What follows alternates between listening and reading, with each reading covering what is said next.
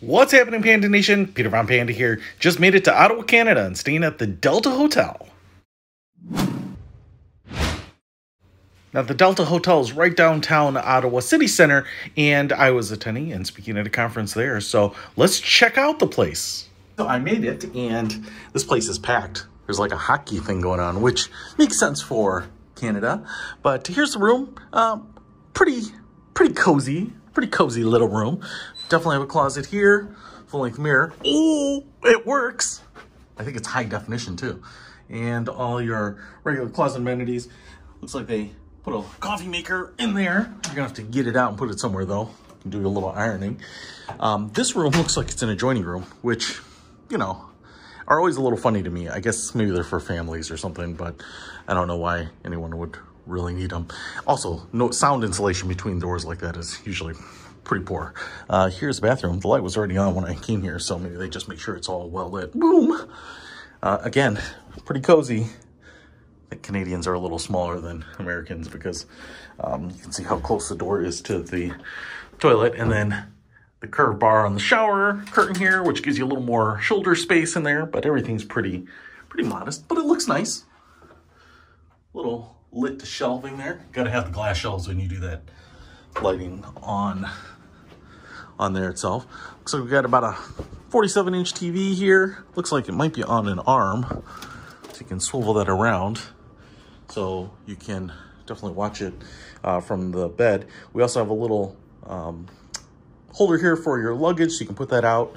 Some drawers, some cubbies, nice little desk with like a Corian countertop and plugs for interfacing with that TV, which is nice.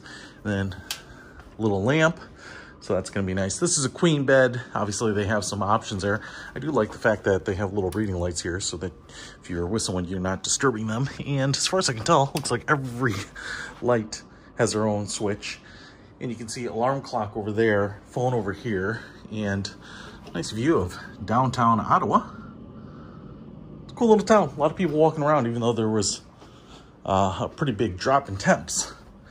And this has the old 30-pin connector for the iPhone, but I don't see any USB or anything on here, so you're gonna have to use your own. A couple bottles of water already sitting here, so I'm assuming I don't have to pay for that, which is kind of nice.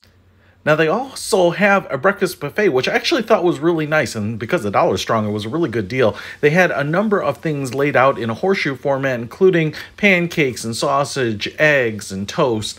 They actually had kind of all your main American dishes on one side, and then beyond that, they actually had things like fruits and some vegetables and some meats and cheeses. And then on the last portion of it, they had more of the baked goods, oatmeals. They also had like little fruit smoothies, which was kind of nice, yogurt, and then a station for getting cereal and toasting and getting your bread products. Now, they also left me the entire pitcher of coffee on my own table, which I thought was a nice touch.